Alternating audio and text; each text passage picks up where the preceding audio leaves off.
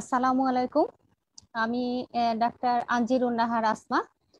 আমি কাজ করছি পপুলার মেডিকেল কলেজ হসপিটালে, সহযোগী অধ্যাপক এবং বিভাগীয় প্রধান হিসাবে কর্মরত আছি। আহ, আমি আমি কি ক্লিয়ার আপনাদের কাছে? আপনারা শুনতে পাচ্ছেন আমাকে? যদি একটু কমেন্ট করে জানাতেন যে শুনতে পাচ্ছেন কিনা, তাহলে আমি বুঝতে পারতাম যে আপনারা শুনতে পাচ্ছেন আমাকে। তো আজকে আমি পড়াবো হচ্ছে স্কেবিস এন্ড পেডিকুলোসিস, সেই সাথে পেপুলোস্কোমাস ডিজিজ এর ভিতরে সোরিয়াসিস চ্যাপ্টারটা। তো আশা করি আপনারা সবাই ভালো আছেন এবং সুস্থ আছেন। একটু যদি বলতেন যে আমাকে শুনতে পাচ্ছেন কিনা ঠিক মতো।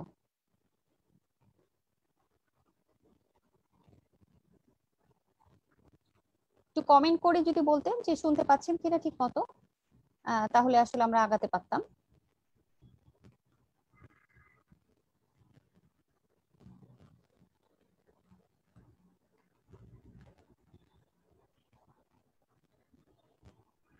আমার মনে হয় আমরা আগাই। স্কেবিস এক ধরনের প্যারাসাইট দিয়ে হয়। অ্যাকচুয়ালি এটা এক ধরনের প্যারাসাইটিক ডিজিজ। তো আমরা আসলে আমার যে পড়ানোর টার্গেট পপুলেশন হচ্ছে অ্যাকচুয়ালি যারা এমবিবিএস পরীক্ষার্থী, বিশেষ করে 4th এবং 5th ইয়ারের স্টুডেন্ট।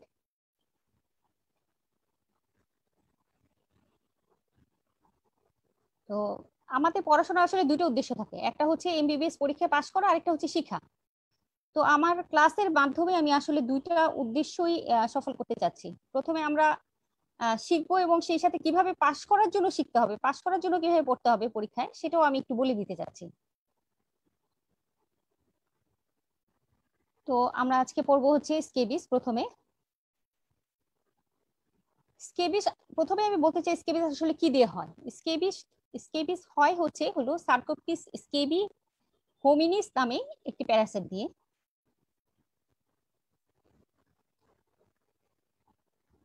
এবং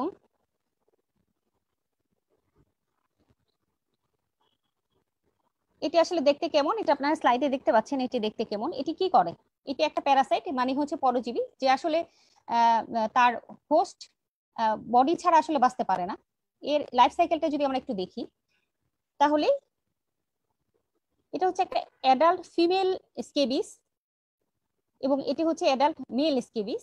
এই অ্যাডাল্ট ফিমেল স্কেবিসটা কি করে, তারা হচ্ছে যে এই স্কিনের, এটা আপনার স্কিনের স্ট্রাকচার, প্রথমে স্কিনের স্ট্রাকচার যদি আপনারা না বুঝেন তাহলে কিন্তু আসলে স্কিনের কিছুই বুঝতে পারবেন না। মেইন জিনিস যেটা হচ্ছে ডার্মাটোলজি, যে কোনো জিনিস বুঝতে হলে যেটা প্রয়োজন সবার প্রথমে, সেটা হচ্ছে স্কিনের স্ট্রাকচার। এখানে আপনারা যে ছবিটা দেখতে পাচ্ছেন, এখানে একটা স্কিনের স্ট্রাকচার দেখা যাচ্ছে। এই যে ঢেউয়ের মতো যে জায়গাটা, এটা হচ্ছে ডার্মো এপিডার্মাল জাংশন। এর উপরের জায়গাটা হচ্ছে এপিডার্মিস এবং নিচের জায়গাটা হচ্ছে ডার্মিস। এইটাই হচ্ছে স্কিনের বেসিক। এবং যে কোনো স্কিনের প্যাথোজেনেসিস, যে কোনো স্কিনের ডিজিজ বুঝতে হলে সবসময় মাথায় এই জিনিসটা রাখতে হবে। আমি আমার স্টুডেন্টদের সবসময় বলি যে সবসময় প্রথমেই যেটা স্কিনের ক্লাসে ঢোকার সাথে সাথে যে জিনিসটা মাথায় রাখতে হবে, সেটা হচ্ছে এই এপিডার্মিসের একটা পিকচার। এই পিকচারটা, যেটার মধ্যে এখানে নিচে ডার্মিস, উপরে এপিডার্মিস, এটা হচ্ছে ডার্মো এপিডার্মাল জাংশন। তারপরে আমরা বাকি কিছু চিন্তা করব। তো এখন এই যে ফিমেল মাইট যেটা, সেটা যখন মানুষের বডিতে আসে তখন কি করে? আমি আসলে ট্রেডিশনাল কাজ যেভাবে প্রথমে ডেফিনেশন, তারপর হচ্ছে ক্লিনিক্যাল পিকচার, এইভাবে নিতে আসলে পছন্দ করি না। আমি প্রথমে বোঝানোর চেষ্টা করি যে আসলে ডিজিজটা কেন হয়েছে, কিভাবে হয়েছে। তারপরে আমরা ট্রেডিশনাল যেভাবে ক্লাস, সেভাবে আমরা পড়বো, ডেফিনেশন বা ক্লিনিক্যাল পিকচার ট্রিটমেন্ট এভাবে পড়বো। আগে বুঝবো জিনিসটা কি আসলে, সেটা প্রথমে বোঝার চেষ্টা করবো। তো আগে স্কেবিসটা কিভাবে হয় সেটা আগে আমরা বোঝার চেষ্টা করি। তো এই যে ফিমেল মাইট, এই ফিমেল মাইটটা এই স্কিনে যখন মানুষের বডিতে আসে তখন সে বারোইং করে। বারোইং মানে হচ্ছে গর্ত করা। এই ফিমেল মাইট, এই যে আপনারা দেখতে পাচ্ছেন, ঠিক স্টেটাম কর্নিয়াম, এই যে এটা এসেলুলার লেয়ার, যেটা স্টেটাম কর্নিয়ামের নিচে সে একটা গর্ত করে এবং এই গর্ত করে সে একটা বাসা তৈরি করে। স্কিনের নিচে বাসা তৈরি করে সে এখানে এখানে এগ দেখতে পাচ্ছেন, সে ডিম পারে এবং এখানে থাকে এবং এখান থেকে সে বংশ বিস্তার করে। এটা হচ্ছে তার লাইফ সাইকেল। এই যে ডিম, ডিম থেকে প্রথমে তারপর লার্ভা হয়, 3 থেকে 4 দিন পরে নিম্ফ হয়, সেখান থেকে আবার অ্যাডাল্ট ফিমেল হয়। এখন এখানে যে স্টেটাম কর্নিয়ামের নিচে যে আপনার ডিম পারলো, তখন এক ধরনের উঁচু একটা লাইনের মতো সৃষ্টি হয়। আপনারা অনেকে দেখেছেন কেঁচোকে মাটি খুঁড়তে দেখেছেন সম্ভবত অনেকেই। তো এই যে কেঁচো যখন মাটি খুঁড়ে, তখন মাটিটা কিন্তু একটু উঁচু উঁচু হয়ে থাকে। এই ক্ষেত্রেও তাই, স্কিনে একটু উঁচু একটা কার্ভিনিলিয়ার একটা লাইনের মতো হবে, এবং এই যে এই লাইনটা, এই কার্ভিনিলিয়ার যে একটা লাইনের মতো সৃষ্টি হলো, এটাই হচ্ছে 12। এটাকে বলি আমরা স্কেবিটিক 12। এই 12টা কিন্তু এই স্কেবিসের জন্য একটা একটা স্পেসিফিক ফিচার, যেটা দেখে আমরা আসলে স্কেবিস চিনতে পারি। তবে 12 কিন্তু আমরা খালি চোখে দেখতে পাবো না, এটা দেখার জন্য আবার একটা সিস্টেম আছে। তো যাই হোক, এই স্কেবিস যখন এই অর্গানিজমটা যখন স্কিনের নিচে আসে, তখন কিছুদিন পরে এর যে এন্টিজেন এবং এই যে লার্ভার যে এন্টিজেন, এগুলার এগেনস্ট এগুলা হচ্ছে এক ধরনের রিঅ্যাকশন তৈরি করে, যার ফলে আমাদের শরীরে ইচিং হয়। তো এই গেল আমাদের প্যাথোজেনেসিস, বার্নিং হয়। সেই ইচিং হওয়ার কারণে আমরা তখন চুলকানোর কারণে কিছু পেপিউল, এসকুরেশন এবং পরবর্তীতে সেকেন্ডারি ব্যাকটেরিয়াল ইনফেকশন হতে পারে। এখন এই জিনিসটা হলো বুঝার জিনিস, এটুকু আমরা বুঝলাম যে কিভাবে আসলে স্কেবিসটা আমাদের শরীরে হয়। এখন আমরা চলে যাব যে আমাদের ট্রেডিশনাল পড়াশোনা যেটা, সেটাতে, যেমন হচ্ছে definition. Scabies is a parasitic infestation caused by Sarcoptes scabies, characterized by pruritic papular lesion, excoriation and burrow. তো 12টা হচ্ছে আমাদের স্পেসিফিক লেশন।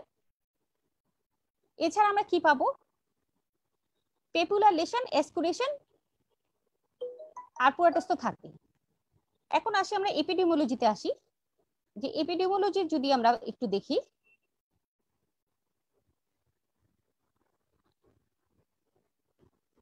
তাহলে কাদের আসলে স্কেবিসটা হচ্ছে? More in female and children, more prevalent in urban areas and overcrowded region, more in winter months. শীতকালে বেশি হয়, সম্ভবত শীতকালে বেশি হওয়ার একটা কারণ হতে পারে যে শীতকালে আমরা সব প্রচুর কাপড় চোপড় ব্যবহার করি। এই কাপড় চোপড়ের মধ্যেও হচ্ছে যে ফিমেল মাইটটা, সেটা 3 দিন পর্যন্ত বাঁচতে পারে এবং মানুষকে ইনফেক্ট করতে পারে। আপনারা এটা দেখেছেন, সার্কোপটিস স্কেবি হোমিনিস দিয়ে হয়, এটা হচ্ছে লাইফ সাইকেল। এখন মুড অফ ট্রান্সমিশনটা যদি আমরা একটু বলি, সেটা হচ্ছে usually contacted by close personal contact, মানে ক্লোজ কন্ট্যাক্টে থাকতে হবে, সেই কন্ট্যাক্টটা হতে হবে 10 মিনিটের বেশি ক্লোজ কন্ট্যাক্ট। 10 মিনিটের কম হলে সাধারণত ইনফেস্টেশনটা হয় না। Also transmitted by contaminated লিলেন্স and ক্লদিংস, লিলেন্স এবং ক্লদিংস এর মাধ্যমেও কিন্তু আমরা এটা অ্যাকোয়ার করতে পারি।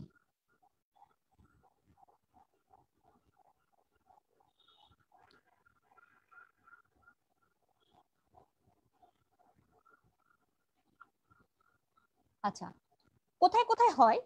সাধারণত দেখা যায় যে স্কেবিসের কিছু পছন্দের সাইট আছে। এই সাইটটা কিন্তু স্কিনে যে কোনো ডিজিজের ক্ষেত্রে কিন্তু স্কিনের সাইটটা খুব ইম্পর্টেন্ট, কারণ হচ্ছে যে ডিজিজের এই সাইটটা দেখে কিন্তু আমরা ডিজিজ ডায়াগনোসিস করতে পারি। যেমন স্কেবিস যে সব সাইটে হবে, সোরিয়াসিস কিন্তু সেসব সাইটে হবে না, বা অ্যাটোপিক ডার্মাটাইটিসেরও স্পেসিফিক সাইট আছে। তো সাইট জিনিসটা খুব ইম্পর্টেন্ট যে কোনো স্কিন ডিজিজের ক্ষেত্রে, সেটা কোথায় হচ্ছে এই জিনিসটা জানাটা খুবই ইম্পর্টেন্ট। তো স্কেবিসের ক্ষেত্রে যে স্কেবিস, যে সার্কোপ্টিস স্কেবিস যে পছন্দের সাইটগুলো, সেগুলো হচ্ছে কি finger web, wrist, axilla, areola, umbilicus, lower abdomen, বাটক, জেনিটালস। In case of children,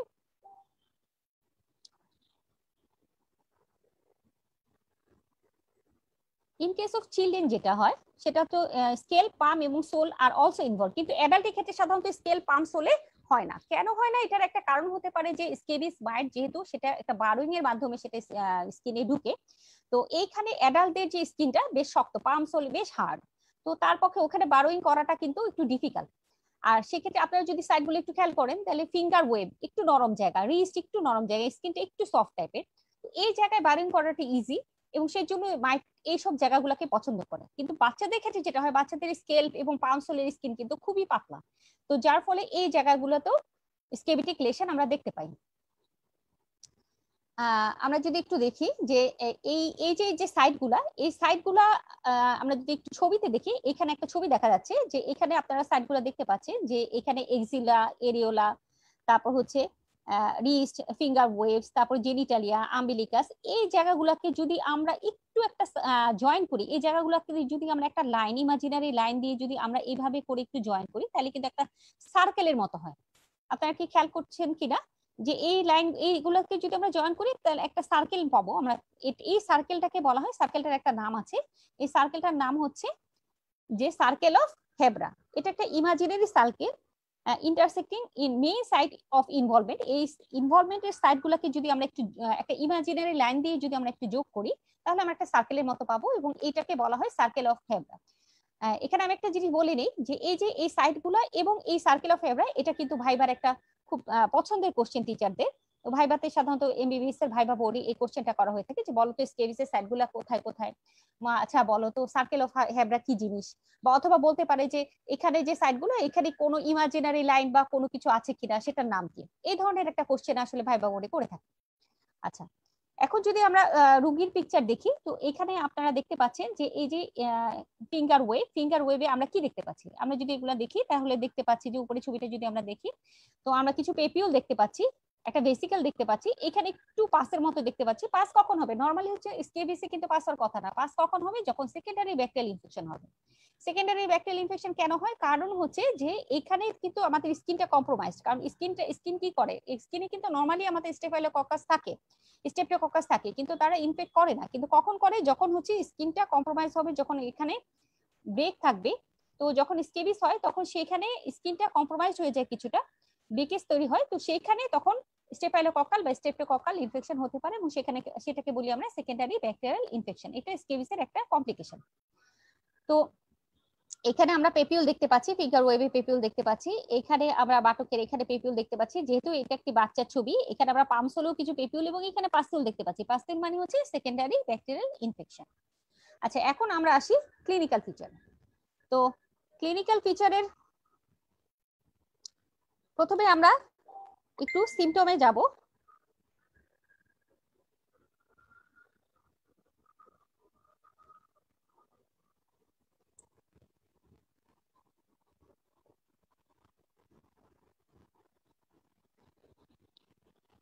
etching is usually the most obvious manifestation of scabies. স্কেবিসের সবচেয়ে যে ম্যানিফেস্টেশনটা দেখে আসলে যে ম্যানিফেস্টেশন জন্য রোগীরা ডাক্তারের কাছে আসে সেটা হচ্ছে ইচিং।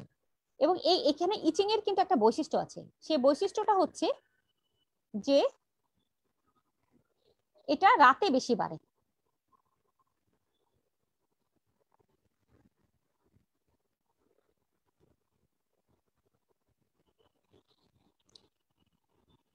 আচ্ছা, এবার সাইনগুলো যদি আমরা চিন্তা করি, 12টা কি slightly raised grey স্টটওয়াস lesson contain মাইট এগ ফিসেস, যেটা আপনারা ছবিতে দেখেছেন। এছাড়া পেপিউল, নোডিউল এবং এক্সক্রিশন থাকবে। In case of women, etching in the nipple with generalized pruritic papular eruption is characteristic. In case of men, itchy papule on the scrotum and penis is equally typical. এই সাইটগুলো হচ্ছে ফিমেলের জন্য, এই সাইটটা ফিমেলের জন্য হচ্ছে যে নিপেল এবং তার চারপাশে এরিওলা, এবং মেনের ক্ষেত্রে হচ্ছে পেনিস এবং স্ক্রোটাম, এটা হচ্ছে স্পেসিফিক সাইট। এই সাইটগুলোতে যদি থাকে তাহলে আমরা ধরে নিব যে তার একটা মানে সন্দেহ করব যে তার স্কেবিস হতে পারে। তো আমরা সাধারণত রোগী আসলে যেটা জিজ্ঞেস করি যে আপনার ফিমেল রোগী যদি থাকে তাহলে যদি সে সারা গায়ে এরকম ইচিং, জেনারেলাইজড ইচিং নিয়ে আসে এবং যেটা রাতে বাড়ছে, এরকম যদি নিয়ে কেউ আসে তাহলে তাকে আমরা একটা কোশ্চেন করি যে আচ্ছা আপনার নিপেল বা এরিওলার চারপাশে কি আপনার ইচিং রয়েছে, যদি সে ফিমেল হয়। আর যদি মেল হয় তাহলে জিজ্ঞেস করি যে আপনার পেনিসে বা জেনিটালিয়াতে কি আপনার ইচিং আছে কিনা। এবং আরেকটা কোশ্চেন আমরা করি, সেটা হচ্ছে যে আপনার ফ্যামিলির আর কারো আছে কিনা। সাধারণত এটি যেহেতু একটি সংক্রামক সংক্রামিত হয়, সেহেতু পরিবারের আরো আরো অনেকেরই একসাথে আসলে দেখা যায়। এখানে আমরা একটা ছবি দেখতে পাচ্ছি যেখানে আমরা একটা পেনিসে স্কেবিটিক লেশন দেখতে পাচ্ছি, সেই সাথে স্ক্রোটামে। এখানে আমরা দেখতে পাচ্ছি যে এটা এক্সিলাতে এখানে এই লেশনটা অনেক দিনের পুরানো, যার ফলে এখানে এক্সিমাটাইজেশন হয়ে গেছে।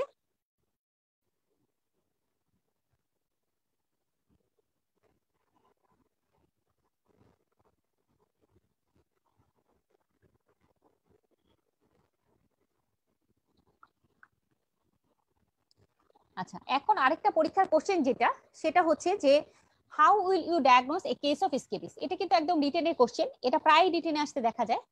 তো ঠিক রিটেনে যেইভাবে কোশ্চেন পরীক্ষার খাতায় যেখানে যেভাবে লিখতে হবে সেই ঠিক সেইভাবেই আমি আসলে এই স্লাইডটা তৈরি করেছি। প্রথমে আমরা হিস্ট্রিতে যাব। ডায়াগনোসিস করার জন্য প্রথমে আমাদের কি দরকার হয়? একটা হিস্ট্রি দরকার হয়। তারপর আমরা কি করি? তো সেইখানে তারপর আমরা ক্লিনিক্যাল এক্সামিনেশন করি, তারপর আমরা হলো ইনভেস্টিগেশন করি। তো হিস্ট্রিতে প্রথমে আমরা যেটা করি সেটা হচ্ছে জেনারেলাইজড ইচিং হুইচ ওরস এট নাইট, এই হিস্ট্রিটা আমরা নিব। আর প্রথমে যেটা আমরা বললাম যে ইচিং of the nipple in case of female and itchy পেপিউল on the scrotum and penis in case of mail is characteristic, এটাও আমরা লিখবো। Involvement of the other family members and close contacts, অনেক সময় দেখা যায় যে যে পেশেন্ট সে হচ্ছে মাদ্রাসায় থাকে বা হোস্টেলে থাকে, তখন আমরা কি করব, ক্লোজ কন্টাক্টের হিস্ট্রিটা দিব। তখন কিন্তু ফ্যামিলি মেম্বারের হিস্ট্রিটা নিয়ে আমাদের জন্য খুব একটা ইম্পর্টেন্ট না, সে কাদের সাথে থাকতেছে সেটাই হচ্ছে যে ইম্পর্টেন্ট। আচ্ছা ঠিক আছে, তো এরপরে আমরা করব কি, ক্লিনিক্যাল এক্সামিনেশন প্রেজেন্স অফ বারো। আমি প্রথমেই বলেছিলাম যে বারোটা আসলে ওইভাবে আমরা খালি চোখে দেখতে পাই না, তো বারো দেখার একটা সিস্টেম হচ্ছে যে আমরা যে জায়গায় বারো বারো আমরা জানি কি যে স্কেবিসটা, যে স্কেবিটিক মাইট যেটা সার্কোপ্টিস স্কেবি, সে কি করে, সেটা স্ক্রেটাম কর্নিয়ামের ভিতরে সে একটা বারোইং তৈরি করে, একটা ঘরের মতো তৈরি করে। এখন আমরা যে জায়গায় সন্দেহ করব যে এই জায়গাটার ভিতরে আমরা বারো পেতে পারি, সাধারণত দেখা যায় কোথায়, রিস্ট বা হচ্ছে ফিঙ্গার ওয়েবে আমরা বারো পেতে পারি। তো ওখানে যদি আমরা একটা ইন্ডিয়া ইঙ্ক বা জেনশন ভায়োলেট আমরা দেই এবং সেটা আমরা যদি অ্যালকোহল দিয়ে আমরা ধুয়ে ফেলি, তাহলে দেখা যাবে যে সেই জেনশন ভায়োলেটটা চলে গেছে, কিন্তু যেই জায়গাটার ভিতরে বারো, সেই বারোর গর্তের ভিতরে ইনটা রয়ে গেছে। তো সেইভাবে আমরা বারোটাকে আইডেন্টিফাই করতে পারি। আপনারা কি বুঝতে পেরেছেন আমার কথা, যে বারোটা যেহেতু এটা একটা গর্ত, সেই গর্তের ভিতরে যে জেনশন ভায়োলেটটা ঢুকে যাবে সেটা কিন্তু অ্যালকোহল দিয়ে ধুলে আর চলে যাবে না, তো সেই গর্তের ভিতরে সেই কালারটা রয়ে যাবে এবং সেটা দেখে আমরা বারোটা চিনতে পারবো। এছাড়া আমরা কি পাবো, পেপিউল, নোডিউল এবং এক্সকুরেশন পাবো। এই গেল আমাদের ক্লিনিক্যাল ফিচার। এরপর আসি আমরা ইনভেস্টিগেশন, কি করব আমরা, demonstration of mite under microscope after extraction of the mite using a blunt needle from the স্কেবিটিক বারো। তো বারো কিভাবে আইডেন্টিফাই করতে হয় সেটা তো আমি বললাম, যে আপনারা ইন্ডিয়া ইঙ্ক অথবা জেনশন ভায়োলেট দিয়ে বারোটা আইডেন্টিফাই করবে। তারপরে আমরা একটা ব্ল্যান্ট একটা নিডল দিয়ে সেই বারোটা ওখান থেকে স্ক্র্যাপিং করে সেই টিস্যুটা যদি মাইক্রোস্কোপের নিচে দেখি এবং সেখানে যদি আমরা মাইট পেয়ে যাই, তাহলে আমাদের ডায়াগনোসিস কনফার্ম। তো এই হলো আমাদের ডায়াগনোসিস, কিভাবে আমরা স্কেবিস ডায়াগনোসিস করব। তো আপনাদের পরীক্ষা যদি আসছে যে how will you diagnose A case of scabies, তাহলে এই স্লাইডে ঠিক যেভাবে আছে এভাবে লিখে দিতে পারেন। তো এরপরে আসি আরেকটা খুবই ইম্পর্টেন্ট জিনিস স্কেবিসের, এটা হচ্ছে ভাইবা বোর্ডের টিচারদের খুবই পছন্দের কোশ্চেন, যে কমপ্লিকেশন অফ স্কেবিস বল। তো কমপ্লিকেশন অনেক এক্সামিনাররা যে কমপ্লিকেশনটা প্রথমেই শুনতে চায় সেটা হচ্ছে যে সিস্টেমিক একটা কমপ্লিকেশন এজিএম। তো আমরা অনেক সময় অনেকে আবার দুই ভাগ করে শুনতে চান যে লোকাল কমপ্লিকেশন কি হবে, সিস্টেমিক কমপ্লিকেশন কি হবে। তো সেজন্য আমি দুই ভাগ করে আপনাদের বলেছি, যদি রিটেনের খাতায় আসে তাহলে এভাবে লিখবেন যে লোকাল কমপ্লিকেশন সেটা হচ্ছে সেকেন্ডারি ব্যাকটেরিয়াল ইনফেকশন, যেটা আমি প্রথমেই বললাম যে সেকেন্ডারি ব্যাকটেরিয়াল ইনফেকশন স্টেপটো বা স্টেফাইলোককাস দিয়ে হতে পারে, এক্সিমাটাইজেশন যেটা আপনারা পিকচারে দেখেছেন একটা এক্সিলা, ওখানে এক্সিমাটাইজেশন হয়ে গেছে, লাইকেনিফিকেশন অনেকদিন ধরে যদি কেউ চুলকায় একটা জায়গা, যদি অনেকদিন ধরে স্ট্রেচিং করতেই থাকে তাহলে প্রথমে ডেভেলপ করে যেটা সেটা হচ্ছে এক্সিমা। তারপর আরো বেশি দিন ধরে সে ট্রিটমেন্টে গেল না, সে কোনো ট্রিটমেন্ট নিল না, সে চুলকাচ্ছে বারবার। তো চুলকানোতে কি হয়, যে ফ্রিকশন হচ্ছে, বারবার যখন ফ্রিকশন হবে তখন কি প্রবলেম হয়, তখন সেই জায়গাটার স্কিনটা থিকেন হয়ে যায়, thickening of the skin sorry thickening of the skin and exacerbation of normal skin marking, এটাকে বলা হয় লাইকেনিফিকেশন। এই ব্যাপারটাকে যদি আমি একটু বুঝিয়ে বলি, লাইকেনিফিকেশনটা আপনারা একটু খেয়াল করে দেখবেন যে আমাদের নরমালি স্কিনে কি একদম খুব ভাঁজের মতো, একটা সূক্ষ্ম একটা ভাঁজের মতো থাকে, একটা লাইনের মতো একটা এই জিনিসটাকে বুঝতে হলে আপনারা আপনাদের হাতের বা কোন একটা স্কিনের ছবি যদি মোবাইলে তুলেন এবং সেটাকে যদি বড় করেন, তাহলে দেখবেন যে ক্রিসকস কিছু লাইনের মতো দেখা যায়। এটাই হচ্ছে নরমাল স্কিন মার্কিং। যখন লাইকেনিফিকেশন হয়ে যাবে তখন হচ্ছে কি, অনেকদিন ধরে যখন কোনো জায়গাতে আমরা খুব ইচিং হবে বা কোনো জায়গায় ঘষা লাগে, তখন সেই স্কিনটা মোটা হয়ে যায়, কালো হয়ে যায়, এবং এই যে নরমাল স্কিন মার্কিং সেটা হচ্ছে এক্সাজারেটেড হয়ে যায়, স্কিন মার্কিং গুলো আরো বেশি করে বোঝা যায়, এটার নাম হচ্ছে লাইকেনিফিকেশন। এছাড়া আর কি হতে পারে, আরেকটা হতে পারে ইরেথ্রোডার্মা। ইরেথ্রোডার্মার জিনিসটা হচ্ছে যে যখন কোনো ডিজিজ বডির মোর দেন 90% বডি সারফেস এরিয়াকে ইনভলভ করে, তখন সেটাকে বলি আমরা ইরেথ্রোডার্মা। এখন যদি আপনি স্কেবিস চিকিৎসা কেউ না করে, তখন সেটা বাড়তেই থাকবে এবং মোর দেন 90% of the body surface এরিয়াকে involve করে ফেলবে এবং তখন ইরেথ্রোডার্মা ডেভেলপ করবে। তাহলে এই গেল চারটা লোকাল কমপ্লিকেশন। এখন আসে হচ্ছে আমরা সিস্টেমিক কমপ্লিকেশন। প্রধান যে কমপ্লিকেশনটা সেটা হচ্ছে এজিএন বা একুয়েট গ্লোমারুলোনেফ্রাইটিস, এটা হচ্ছে পোস্ট স্ট্রেপ্টোককাল গ্লোমারুলোনেফ্রাইটিস। এই গ্লোমারুলোনেফ্রাইটিস হলে কি হবে, হাইপারটেনশন হবে, সেখান থেকে একুট রেনাল ফেলিওর হবে এবং সেখান থেকে এনকেফালোপ্যাথি হবে। এখন অনেকেই কিন্তু ভাইভাতে কোশ্চেন করেন এজেন্টটা হয় কিভাবে, স্কেবিস থেকে কিভাবে এজিএন হয়, স্কেবি সার্কোপ্টিস স্কেবি কি এজিএন করে? অ্যাকচুয়ালি কিন্তু সার্কোপ্টিস স্কেবি এজিএন করে না, গ্লোমারুলোনেফ্রাইটিস করে না। কখন হয়, যখন এই সেকেন্ডারি ব্যাকটেরিয়াল ইনফেকশন, স্কেবিসে যখন সেকেন্ডারি ব্যাকটেরিয়াল ইনফেকশন হবে এবং সেটা হতে হবে হচ্ছে গ্রুপ এ বিটা হিমোলাইটিক স্ট্রেপ্টোকক্কাই নেফ্রোটোজেনিক স্ট্রেন দিয়ে, তখনই কিন্তু এজেন হবে, তার আগে কিন্তু এজেন হচ্ছে না। যখন নেফ্রোটোজেনিক স্ট্রেন সাধারণত সেটা কি কি, সেটা হচ্ছে যে আপনার হচ্ছে 55, 57 এবং 60 এবং M protein, streptococcal M protein থাকে, তখন যেটা হয় যে পোস্ট স্ট্রেপ্টোকক্কাল গ্লোমারুলো নেফ্রাইটিস হয়। তখন এই অনেকে জিজ্ঞেস করে, ভাই বাবুটি জিজ্ঞেস করতে পারে এটা কিভাবে হয়। এটা আসলে হয়, এটার দুটো থিওরি আছে। একটা হচ্ছে যে অ্যান্টিজেন অ্যান্টিবডি কমপ্লেক্স গুলা গিয়ে এই যে এই স্ট্রেপ্টোকক্কাল অ্যান্টিজেন এটার এগেইনস্ট অ্যান্টিবডি তৈরি হয় এবং এই অ্যান্টিজেন অ্যান্টিবডি কমপ্লেক্স গ্লোমারুলোতে যায় জমা হয় এবং সেখান থেকে এজিএন হয়। আরেকটা হচ্ছে যে মলিকুলার মিমিসিটি বলে, যে গ্লোমারুলার কিছু মলিকুলের সাথে এই স্ট্রেপ্টোকক্কালের এম প্রোটিনের সাথে একটা সিমিলারিটি থাকে, যার ফলে হচ্ছে যে আমাদের বডি সিস্টেম গ্লোমারুলারকে ইনভলভ করে এবং সেখান থেকে এজিএন হয়। এই দুইটা হাইপোথিসিসই রয়েছে। তো এটা ভাইবার কোশ্চেন, এটা আপনারা আরেকটু মেডিসিনের ডিটেইলস পড়ে নেবেন। এরপরে আসি আমরা ম্যানেজমেন্টে। তো ম্যানেজমেন্টে যদি আমরা যাই তাহলে জেনারেল মেজার, প্রথমে আমরা হচ্ছে জেনারেল মেজারটা কিন্তু খুবই ইম্পর্টেন্ট। বিশেষ করে এটা বলবো আমি জানার জন্য, কারণ আপনি যখন ডাক্তার হয়ে প্র্যাকটিসে যাবেন তখন আমাদের কিন্তু একটা বদনাম আছে যে আমরা কথা বলি না। কথা বলি না মানে কি, আমরা জেনারেল মেজার জানি না। জেনারেল মেজারটাই হচ্ছে যে সেই কথাগুলো যেগুলো আমরা রুগীকে বলি। তো আমরা যত বেশি জেনারেল মেজারটাকে ভালো করে জানবো তত বেশি আমরা রুগীর সাথে কথা বলতে পারবো। আমি রুগীর সাথে কথা বললাম না মানে হচ্ছে আমি জেনারেল মেজার সম্পর্কে জানি না, জানলে তো আমি বলতাম। তো সেই ক্ষেত্রে জেনারেল মেজারটা খুবই ইম্পর্টেন্ট। তো জেনারেল মেজারটা আমাদের জানতে হবে। তো রুগীকে আমরা কি বলবো, যে scrub bath should be taken before applying the topical medication. মানে আপনাকে যে আমি ওষুধগুলা দিব সেগুলি আপনি শরীরে ব্যবহার করার আগে ভালো করে ঘষে মেজে একটা গোসল করবেন। এটার উদ্দেশ্য কি, গোসল করলে যেটা হয় আমরা জানি এটা কোথায় থাকে, স্টেটাম করিয়ামে। তো অনেক সময় যে মাইটগুলো শরীরের উপরে খুব খুব উপরের লেভেলেই থাকে, তো যখন ঘষা মাজা করে গোসল করব তখন দেখা যায় যে কিছু মাইট এমনিতেই পরিষ্কার হয়ে যাচ্ছে। Washing and heating of the clothing, আমরা জানি যে এই মাইট গুলা 3 ডেজ পর্যন্ত কাপড়ের ভিতরে বাঁচতে পারে। তো সেই জন্য আপনি আজকে খুব ভালো করে গোসল করে ওষুধ ব্যবহার করলেন, কিন্তু কালকেই আপনি আবার আধোয়া কাপড়টা যদি পরেন তো সেক্ষেত্রে তো আবার আপনার নতুন করে রিইনফেকশন হয়ে যাবে। তো কাপড়, যত ধরনের কাপড় আপনি গত 3 দিনের ভিতর ব্যবহার করেছেন সেগুলোকে সিদ্ধ করে ধুতে হবে। সিদ্ধ করে না ধুলে এই মাইট মারা যাবে না। সেই সাথে আরেকটা কথা বলতে হবে যে আপনি যদি একা চিকিৎসা নেন তাহলে কিন্তু হচ্ছে না, আপনার বাচ্চাকে যদি একা চিকিৎসা দেন হচ্ছে না, আপনাদের ফ্যামিলির সবাইকেই কিন্তু এই চিকিৎসাটা নিতে হবে। তো এই কথাগুলি আমরা রুগীকে বলবো, এগুলো হচ্ছে জেনারেল মেজার। তারপরে আমরা রুগীকে যেটা বলবো যে আপনি যেই মেডিসিনটা আমরা দিব সেটা কোথা থেকে, চিন টু টো, একদম চিন থেকে শুরু করে টো পর্যন্ত অ্যাপ্লাই করতে হবে। এটা খুব ইম্পর্টেন্ট কথা। তো অনেক সময় জিজ্ঞেস করে যে ভাইবাতে জিজ্ঞেস করে যে আচ্ছা আপনি তো বললেন ওষুধ কোথা থেকে কোথায় লাগাবে, তখন দেখা যায় যে স্টুডেন্টরা বলতে পারছে না বা আপনারা বলতে পারছেন না। তো সেটা খুব ভালো করে মনে রাখতে হবে যে চিন থেকে টো পর্যন্ত অ্যাপ্লাই করতে হবে। তো কি কি আমরা অ্যান্টি স্কেবিটিক ড্রাগ আমরা দিতে পারি, সেটা হচ্ছে 5% পারমেথ্রিন ক্রিম দিতে পারি, যেটা সিঙ্গেল নাইট অ্যাপ্লিকেশন, মানে সারা রাত লাগিয়ে রাখবে। এছাড়া 25% বেঞ্জাইল বেঞ্জয়েট, যেটা 3 কনজিকিউটিভ নাইটে অ্যাপ্লাই করতে হয়। 10% ক্রোটামিটন ক্রিম দিতে পারি, যেটা 5 কনজিকিউটিভ নাইট দিতে হয়। এছাড়া 6 to 10% প্রিসিপিটেটেড সালফার ইন পেট্রোলেটাম দেওয়া যেতে পারে, যেটা 3 রাতের জন্য দেওয়া হয়। এটা বেবি এবং প্রেগনেন্ট মহিলাদের জন্য সেফ।